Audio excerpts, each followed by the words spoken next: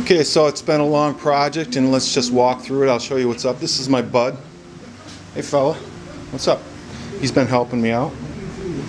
And okay, here's the there's the throttle body. You can see the thermo axle element is gone. The spring, all that stuff, I just took it off. There's a little, oh, there's a nice little bushing there. Gone. Here is a coolant line. That's capped off. There's a coolant line right there, capped off. Same deal back here. And there's the return line capped off. And the distributor, you know, I retarded timing, turned it that way, and that was before I found all the coolant in the airflow meter. So put the time back to normal. No big deal. What else happened over here? We got the fuel pressure gauge is off, new fuel filter in. You know, this airflow meter, I pulled it out and it was loaded with coolant. Don't know how that coolant got in there. I got to figure it was through these, you know, fast idle solenoids or whatever. Coolant goes right through here and out the other side. So it comes up through the manifold, intake manifold right down there, through this guy right here. Cleaned everything out with cleaner, blew it out with compressed air. And we'll just have to see how it goes. I feel, you know, worse, it would be terrible if the coolant was blasting up through this crank ventilation tube and down into the valve in the bottom of the throttle. But I took all this out, looked for coolant, really didn't see anything that.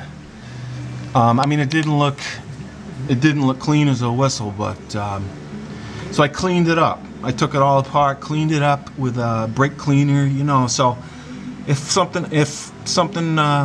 the thing shuts down on me again and I pull that, and I'll take it apart and look at it, you know, and then I'll know if coolant is coming up through the head. That would be real bad news. All right, let's set this. Let's set the camera down. We'll try to start her up and see how it goes. All right, guys, hold on. Set this beast right here. Let's get behind the wheel. Move over, Lester.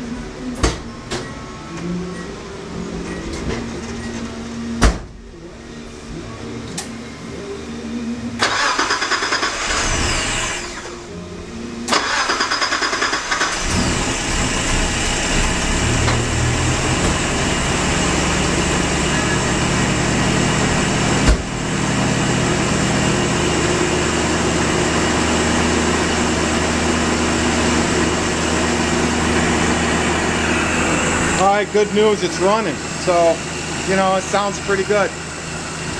I will maybe change the oil today, change the filter, put it all back together and call it a fix. And I'll just keep my fingers crossed, you know, and we'll see what happens.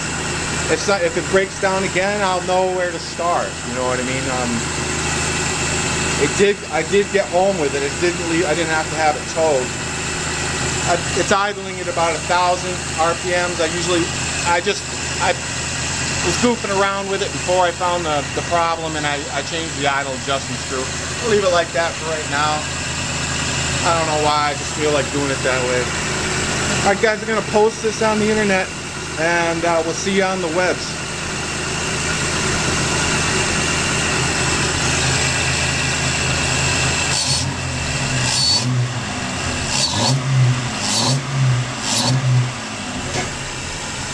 Yeah, baby. Talk to me.